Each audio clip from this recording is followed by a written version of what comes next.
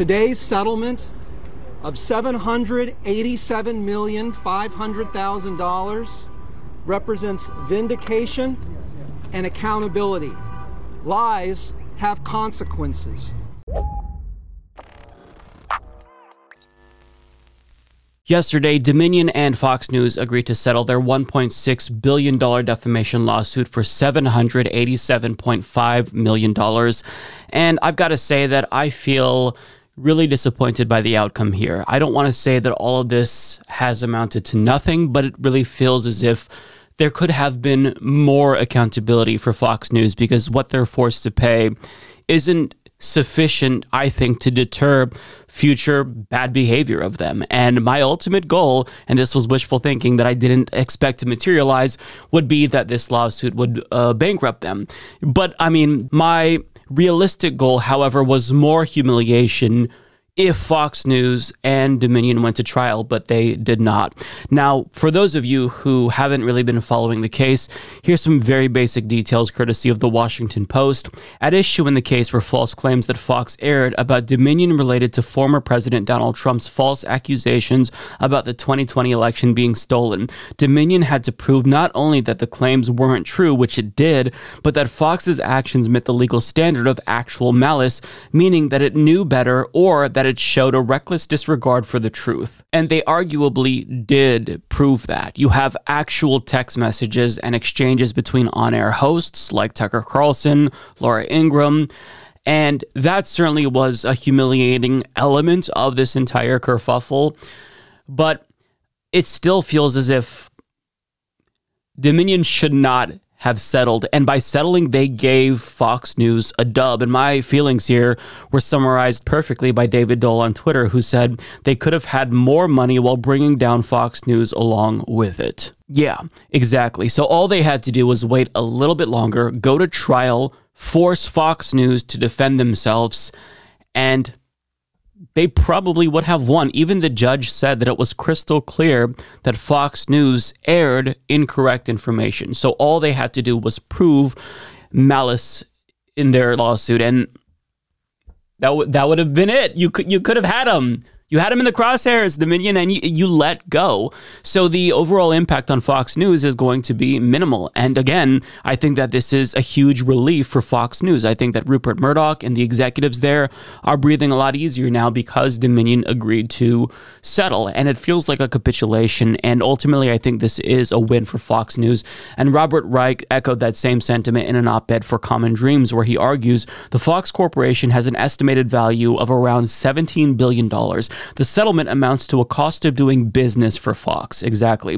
The settlement also means that Fox's major figures, including Rupert Murdoch, the chairman of Fox Corporation, and Fox hosts Tucker Carlson, Sean Hannity, Laura Ingraham, and Maria Bartiromo, won't have to testify. Dominion may have protected its trademark, but it hasn't protected American democracy. Nothing about the lawsuit or its settlement has been aired on Fox News. Fox viewers continue to be in the dark about all of it. Trump's big lie, Fox's amplification of the big lie, the lawsuit, and the emails, and pretrial testimony showing that Fox News and its hosts knew it was all a big lie. Yeah, so all of that goes out the window now because Dominion chose to make this business decision and settle. It's not just that I wanted this to cost Fox News money. It needed to cost them legitimacy. And to the extent that it has, at this point, I think that the people who have seen the text messages that Tucker Carlson sent during the 2020 election, those are people who are already predisposed to not like Fox News. But this needed to be big enough so that way Fox News viewers who are brainwashed by this corporation won't be able to miss it. But because of this, Fox News can kind of do what they wanted to do and sweep this under the rug and continue to lie, because now the cost is less than $1 billion. Not going to be enough to bankrupt them. It's certainly painful for them, I'm sure, and the humiliation that they have suffered currently certainly isn't great for them, but it isn't merely enough. Like, this is not a proportionate level of accountability considering how terrible their lies were. It led to an insurrection, arguably. They were part of that. They were culpable for the January 6th insurrection. Trump was the most culpable, in my opinion, but Fox News stoked the flames. Put us on the brink of a civil war, and tensions are still very high, and all they had to do was settle. They don't have to go to trial, defend themselves publicly, nothing. So that, it just feels so frustrating to me, because Dominion, you had a chance and you fucking fumbled. But there is still hope, because as HuffPost explains, Fox is still facing a separate but related defamation suit from Smartmatic USA Corp. The voting machine company has sued for $2.7 billion over similar claims to those of Dominion. In other words, there still is a chance. But am I a lot less optimistic now, given the way that the Dominion lawsuit played out? Yes, and also, it's still hard to not think about what could have been if Fox News lost and had to pay $1.6 billion. On top of that, $2.7 billion. We're talking about billions of dollars, which could possibly bankrupt the company. It's unlikely, but still, the fact that there was a possibility there was important. And I think that these sensationalist headlines about how this would definitely bring down Fox News, that was a bit of a stretch. It was always a stretch. But with that being said, I think that it's important that we have at least a minimal level of accountability in this culture when massive institutions spread lies that are hurtful to democracy, and we just didn't get that here. Now, for those hoping that Rupert Murdoch would be forced to shutter Fox News and hosts like Tucker Carlson would be humiliated permanently and delegitimized, one thing that I need people to understand is, even if the best case scenario were to come to fruition with regard to both of these lawsuits, right? Dominion won, Smartmatic won. Understand that even if Fox News went away like that, we live in a system where profits are the main priority, and Fox News proved that spreading right-wing propaganda is very, very lucrative. So even if Fox News went the way of the dodo, there would be a new news outlet that would emerge to be as equally popular as Fox News.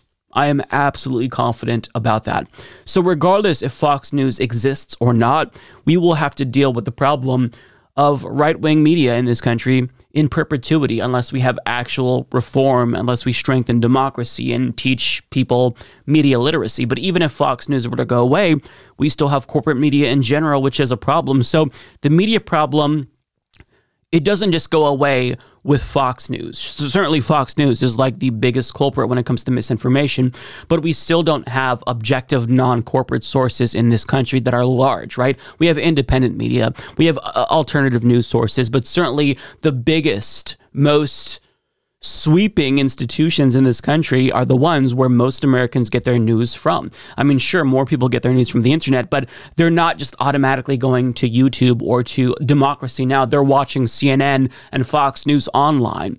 So just changing the method of consumption doesn't necessarily change the news that they're getting.